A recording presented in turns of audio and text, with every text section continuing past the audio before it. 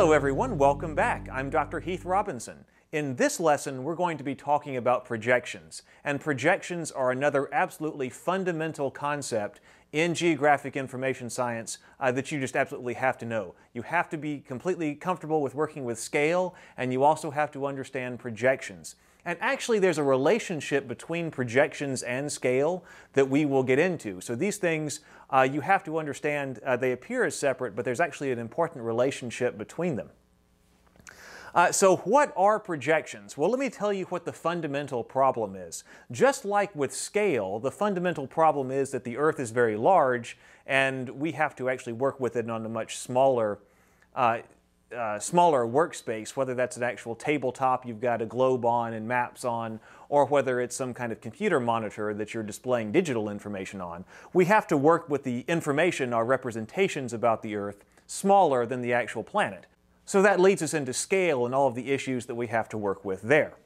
So what is the fundamental issue with projections? Well, the fundamental issue is that the Earth is roughly spherical, it's round. In addition to being large, it is round. But most of the time, every time we work with some representation of a geographic phenomenon, we are working with it on a two-dimensional flat surface. Whether that is a traditional paper map that's flat, whether it is your computer monitor, whether it's the screen of a smartphone or a tablet, or whether it's a projection screen.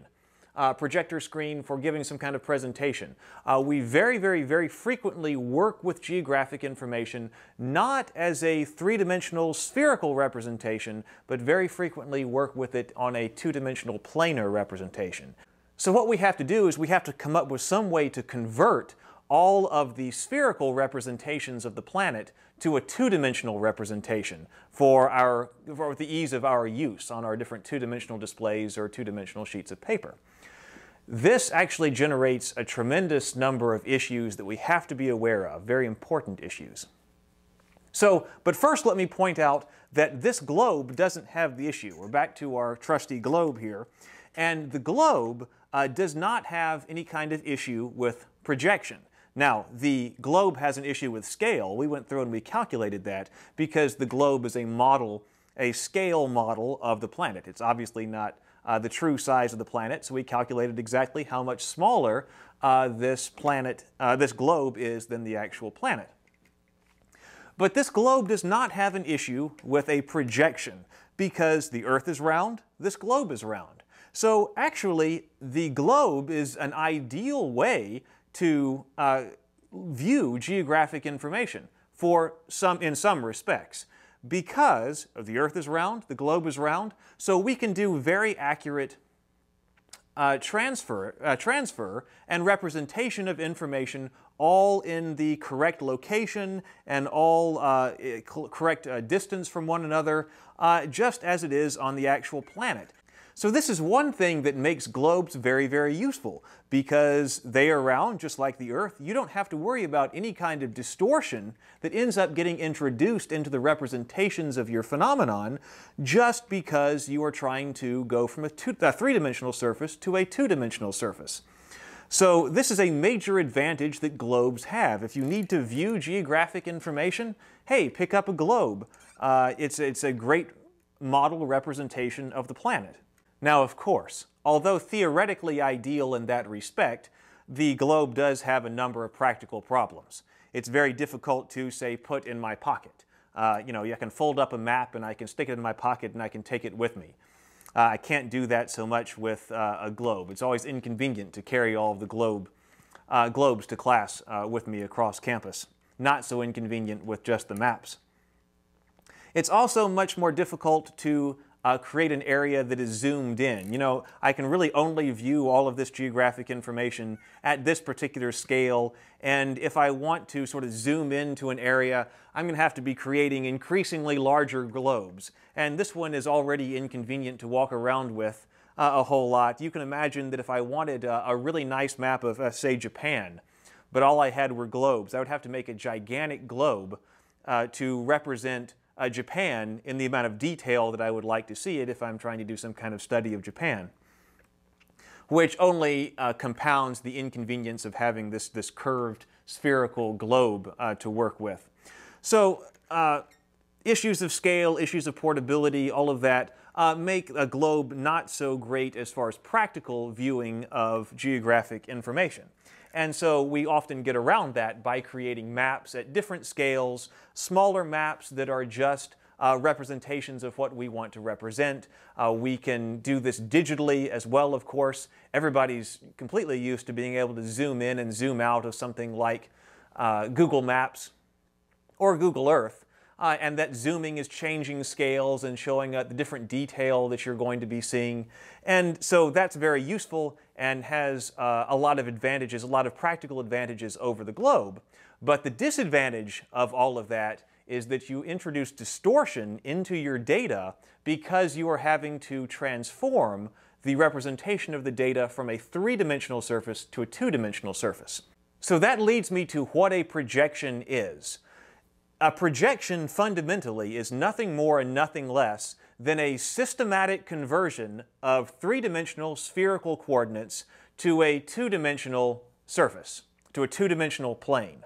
So that's what we've got to do. We've got to come up with some systematic way of taking all of these different latitude and longitude coordinates. I've got all these different latitude and longitude coordinates that tell me the positions of things on this planet, and I need to take them and I need to put them on something flat, such as this sheet of paper. I've got to go from this spherical surface to this flat surface. If I'm going to make a paper map out of it, this could also be your computer monitor, or whatever flat surface you're going to be showing it. So that should also sort of lead back to what I was telling you about latitude and longitude being a spherical coordinate system. It's a three-dimensional coordinate system because it tells us everything about position on this three-dimensional surface. But what it does not do is it does not tell us position on something flat. Think about how you give coordinates on a two-dimensional surface, going back to middle school geometry for sure. When you're working with a Cartesian plane, you're working with that plane that's got the numbers and the grids, and you're working on different positions. Well, that seems similar to latitude and longitude. Okay, you got X and you got Y. Go over this amount and up this amount and down this amount and place a little point there. Okay, that's a Cartesian grid. They may look similar, but the fundamental difference is that that latitude and longitude was all about angles. It was an angular coordinate system based on the spherical surface. And a Cartesian grid is just for giving two-dimensional coordinates. So I've got to do something to systematically convert all of these different latitude and longitude locations to two-dimensional Cartesian grid coordinates. When I do that, when I come up with a systematic way to do that, then I have a projection. So projections are actually just mathematical equations. If you look up projections in a projection manual such as published by the Geological Survey or some agency that publishes maps or geographic information data, they will talk about what kind of projections they are using to make maps and so forth. And you can go and look up the exact equations that are used to produce a map. So because it's systematic, actually what any projection does is it tells you, I've got these particular latitude and longitude coordinates, enter them into this equation. By the time it comes out the other end of the equation, you have two-dimensional X and Y coordinates that you can plot on your paper or on your computer monitor. Let me just point out that I did say it was systematic. Okay, when we do something mathematical like an equation like that, we are using a systematic transference from the three-dimensional surface to the two-dimensional surface. So there are instances where you can have a map that does not have a projection. These are comparatively rare when you're talking about geographic information systems, but occasionally they do pop up, especially when people are doing things like cognitive mapping, which is a particular research technique used in geography for understanding how people understand and conceptualize their space. So if I just gave you a sheet of paper and a pen, and I said, hey, draw your home, or draw the entire world, draw a map of the entire world, draw a map of your home country, just out of your head. Well, people are going to be able to do that and are going to have different capabilities of doing that and are going to come up with different kinds of representations based on their cognitive understanding of place and so forth. But if I were to just take this pen and start drawing a map of the United States on this sheet of paper, I would not be doing a projection because I'm not in any kind of systematic way converting all of the latitude and longitude coordinates of the United States into two-dimensional surface coordinates systematically in any kind of regular way. I'm just making it up as I go along. I'm probably doing a better job in some places and worse jobs in some places, which is what's going to make the map look not quite right and all the different things that cognitive mapping does. So that is a non-systematic way of trying to represent three-dimensional coordinates on a two-dimensional surface. So if I were to just do that, if I were just to start drawing, I would not create a map with a projection, so to speak. So it does have to be systematic, and the systematic element comes from working through the exact same equation for every pair of latitude and longitude coordinates to produce some output of x and y coordinates, and going through that process, that same equation for every single latitude and longitude, and coming up with my x and y to plot. We talk about projections and not just projection, because it is the case that any type of systematic conversion like that is going to introduce some kind of distortion into the data. And we're going to talk about exactly what kinds of distortion as we go forward. So there is no just one definitive single best way to go about this. There are many, many different projections that have been developed. So there are many, many different equations that you could possibly use to convert three-dimensional data to two-dimensional coordinates, three-dimensional latitude and longitude to two-dimensional coordinates.